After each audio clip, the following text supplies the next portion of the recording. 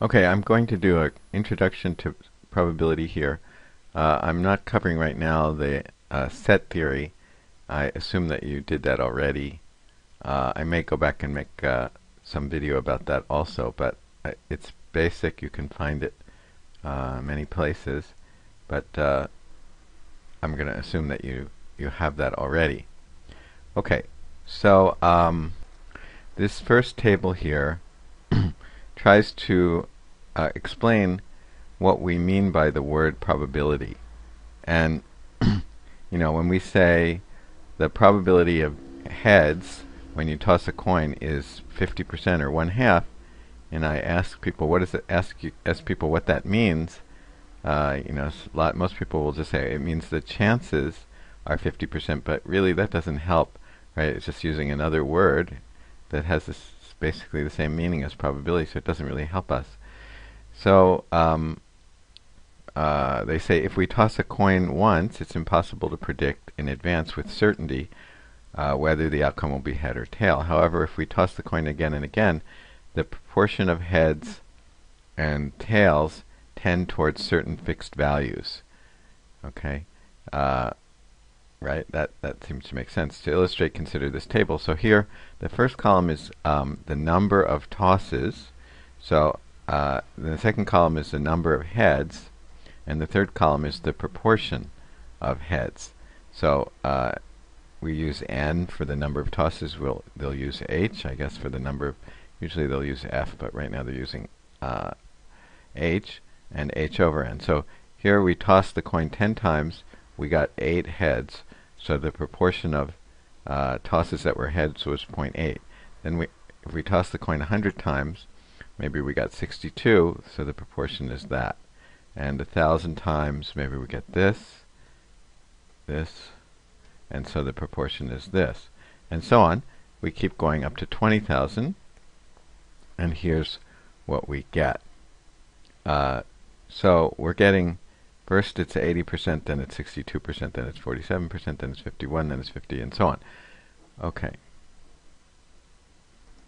So they say as the coin tossing continued, however, the proportion of heads began to settle down, so that during the last 5,000 tosses, the proportion of heads changed by only 0.008.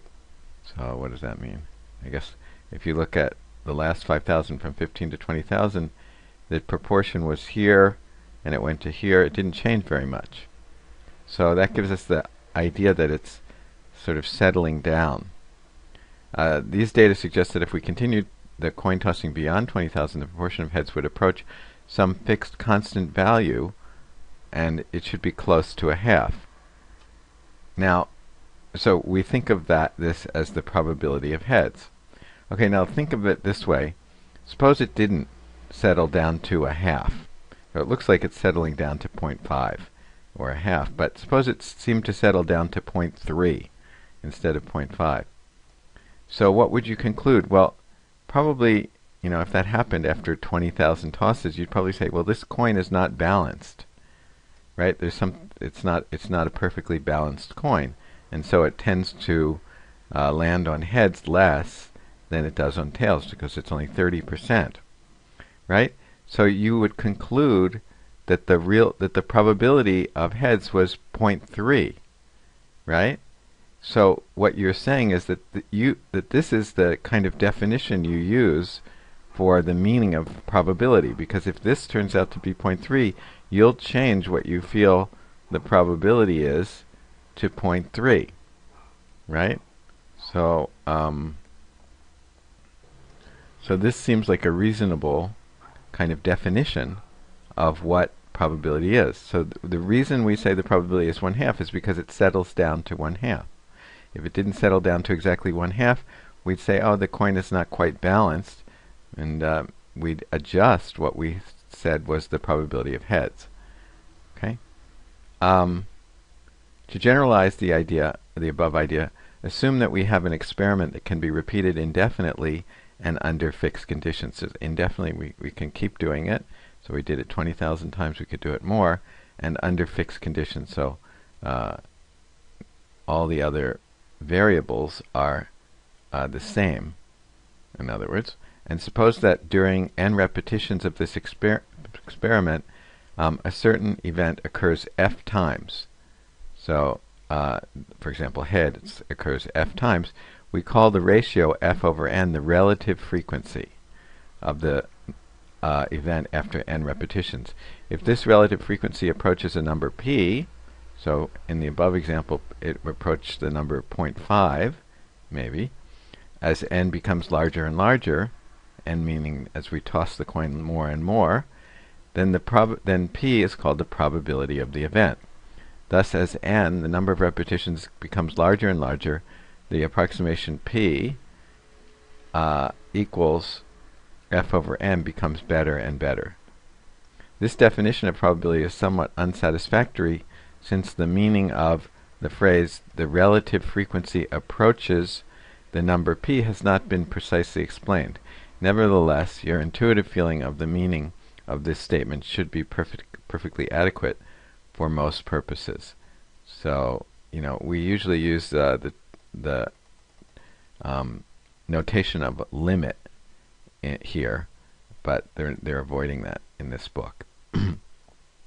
Informally then, so not formally, formally would mean if we started to use the limit, the probability of an event is its long-term relative frequency. So this is called the long-term relative frequency if we let n get larger and larger. That is the proportion of the time that the event would occur if the experiment were repeated indefinitely and under fixed conditions. Now they say sometimes we don't necessarily use this approach to talking about what probability means. They say in some situations probabilities can be obtained using logical reasoning and intuition. For example, if we have an ordinary six-sided die that we assume to be perfectly balanced, of course no die is perfectly balanced, and perfectly symmetrical, then intuition tells us that the probability of tossing a 2 with this die is 1/6. We obtain this conclusion by arguing that each of the 6 possible outcomes has an equal chance of occurring, so that over the long term the number 2 will appear 1/6 of the time. Some probabilities cannot be obtained using intuition. They can only be estimated from experimental data. For example, suppose we have a certain production process for manufacturing photographic flash bulbs, and we are interested in the probability that the process will produce a defective bulb. Well, we don't have any intuition about what the probability should be for this, of estimating what the probability of getting a defective bulb is.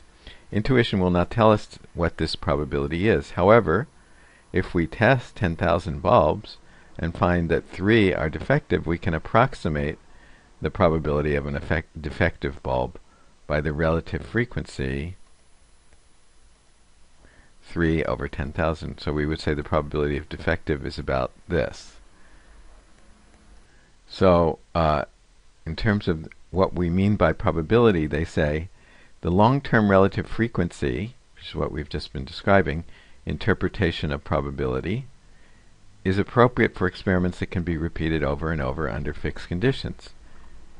For experiments that cannot be repeated over and over under fixed conditions, we can't really use this relative frequency meaning for what is the meaning of probability.